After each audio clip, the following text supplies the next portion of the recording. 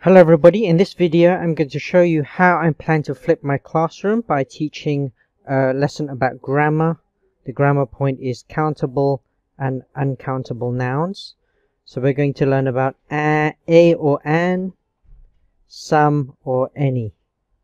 So the first rule is we use a or an in front of a singular countable noun. For example, these are countable: a book, a car, an apple, an orange. But we use an with words that begin with a vowel. So for example, apple, A-E-I-O-U, orange, O, we put an, not a. But for the two nouns, a book is a consonant, a car is a consonant. That's the first rule. So if it's a consonant, we use a. Let's move on to the next rule. We'll talk about countable nouns. Those are nouns that you can count. Okay, so you can add 1 or 2 or 3 in front of it and have both singular and plural form. For example, you can say a or an in front of a noun such as a tiger, an egg. We can count those. 4 apples, 2 chairs. We can count them. You can even add s here because it's countable. Okay. Now, here's another rule. Uncountable nouns are nouns that do not have a singular and plural form. So we cannot use a or an. So we have to use the word some, or if it's positive, and any if it's negative. Let's look at a positive one, okay? So most countable nouns, these are all uncountable. Milk is a liquid, you can't count it. Liquids are uncountable. Okay. Fish, anything like fish or meat or pork, uncountable. Okay. Candy is uncountable. So a glass of milk. Okay, we usually use a container. A slice of cake, a piece of candy. But we can say some milk. Okay. Some cake, some candy.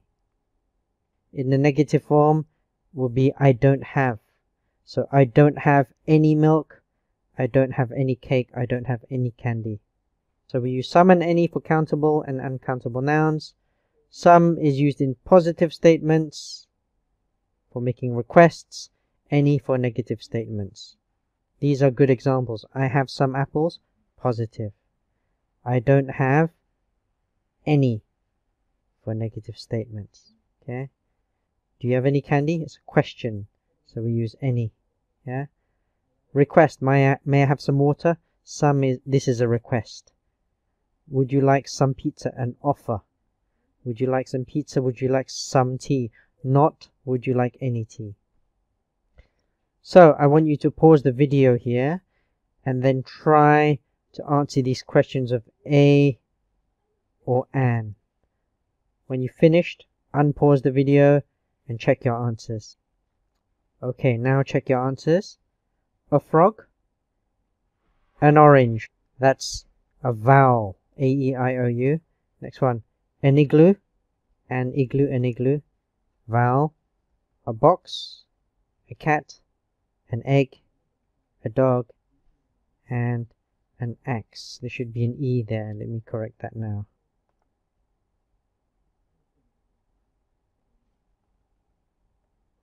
And an axe. So next, pause the video, put some or any to fill in these blanks, then play the video and check your answers. If you're not sure, go back to the rules. Some apples, only oranges.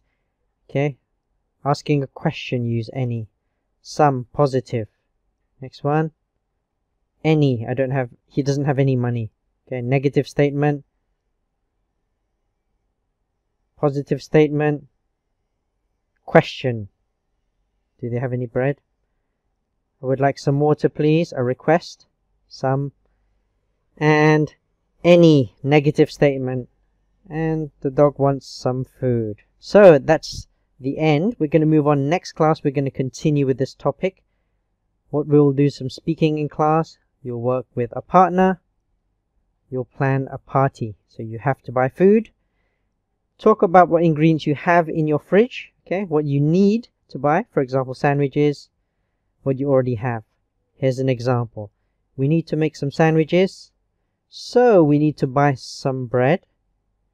Do we have any butter? No, we don't have any butter or ham.